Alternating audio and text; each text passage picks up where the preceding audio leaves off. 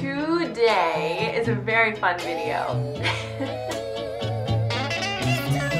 Today I'm going to be showing you my Sansevieria collection and just talking about some care tips that I have come to find work really well for my plants and would love to share with you. So let's start out with those care tips. The Sansevieria plant, or also known as the snake plant, sometimes the mother-in-law's tongue, just depending on which one you're talking about, but those are some of the more common names that you might recognize. This plant, or just really this entire plant family, is marked by its resilience. It's so tough. It can handle so much and so little, and that is one of the reasons that I love it so much. Oh, I just realized I'm missing one. There we go, now the gang's all here. So, care instructions that I have noticed work really well for my Sansevieria. Let's talk about light. This plant can handle low light. And when I say it can handle low light, it can survive, but it definitely won't be thriving, and it definitely won't be growing a ton if you put it in the darkest corner of your house. If any plant should go in the darkest corner of your house, it's probably this one because it would live, but it would probably stay about the same size as when you bought it. Now, I don't know about you, but I'm in the business of watching my plants grow and change. So if you want to see growth on your snake plant, I would say give it as much light as you possibly can. I have never seen my snake plants ever get sunburned when I had them in super high light situations. Maybe experiment a little bit with how much light they can handle, but it's definitely one of those versatile plants that can live in the dark corner or it can live in the bright sunny window. Now, watering. Sansevieria need extremely well draining soil.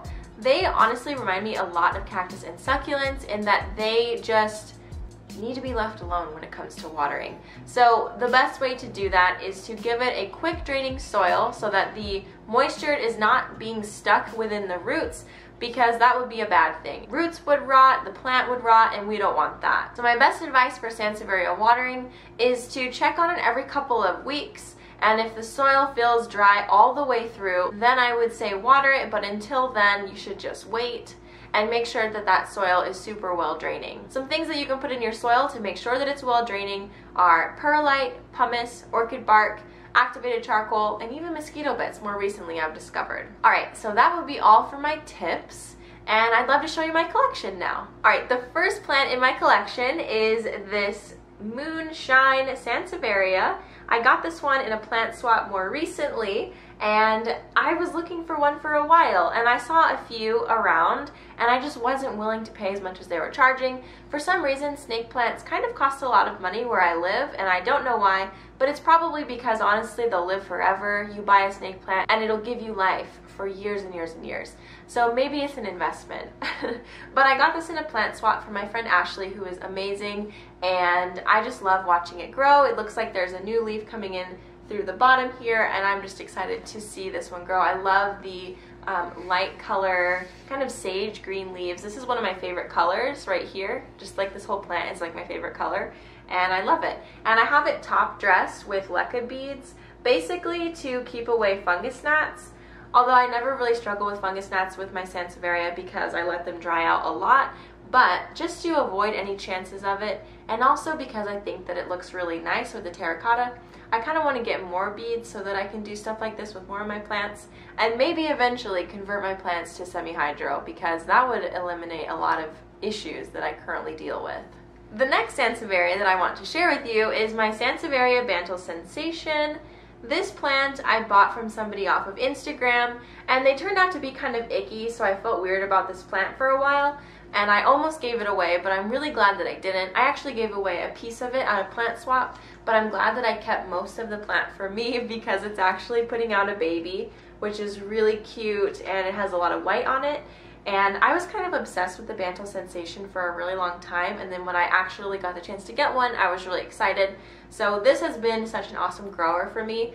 Honestly, I neglected it for a really long time. Like, I didn't water it for like a month, and it put out a baby, probably because it was stressed. So I'm really sorry, I won't do that to you again, but I'm really glad that it has a baby now. My next Sansevieria is this Sansevieria whale fin. This is a double fin, which is very fun, and these Sansevieria honestly look like dinosaurs to me. Like, seriously, they remind me of like a prehistoric being. I think they're so cool, and I have a bunch of these in my house that I'm going to be selling, so stay tuned for that one on Instagram.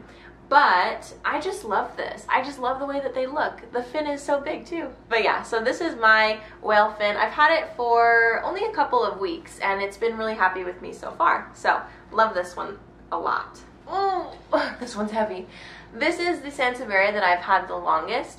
I actually went to a kind of sketchy Craigslist seller who was selling plants, and I got out of there really quickly, but in the process I picked up like 5 different Sansevieria plants, and she gave them all to me for $10 total, which was insane.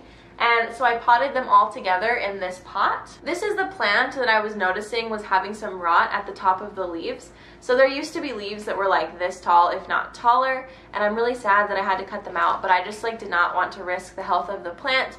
And when those leaves do get their roots again, I will put them back in the pot, I'm sure, because I'm kind of liking the look of fuller plants instead of having a lot of little plants. I really want more full plants and more big plants. So anyway, this one has been really, really consistent for me. It sat in my classroom for the entire school year and it put out a ton of growth, and that was in a north-facing window. So it wasn't the best lighting conditions, but it still grew a lot, which was really exciting for me. So this is really like my baby. I love it so much. Oh my goodness. Okay, I just watered this today, so it's kind of heavy. And comparatively, the pot is really small. Like, I can't even get these leaves all in the frame. There we go. So this is, I believe that this is a starfish Sansevieria. I found this plant at a local nursery, and it was toppling over in the pot because of how top heavy it is. Like, you can obviously tell it's like gigantic, but that's what I loved about it. I love that it's so big, and seriously, these are so sharp. It could literally be used as a weapon. Like, I feel like I own a weapon because of this plant. If somebody broke into my house, I'm not grabbing the knife, I'm grabbing this plant because it's awesome. What else can I say about it? Oh, I named it. I don't usually name my plants. Actually, I never name my plants, but I decided I wanted to name this one. Any Game of Thrones people out there will know. I decided to name it the Iron Throne. Isn't that so cool? It really does look like the Iron Throne. Like, imagine like 20 more layers of these and then it would really look like the Iron Throne. But anyway, so yes, that would be my Sansevieria collection. I'm gonna put this away. I really hope that you enjoyed watching this video and found it helpful. If you have any questions about Sansevieria or just want to talk about your snake plants, I would love to talk with you in the comments down below. And until my next upload, have a great day and week and whatever this life has in store for you. That's a weird thing to say, but I just want you to know that I believe in you, whatever it is you're doing today. Okay, I need to end the video. Bye.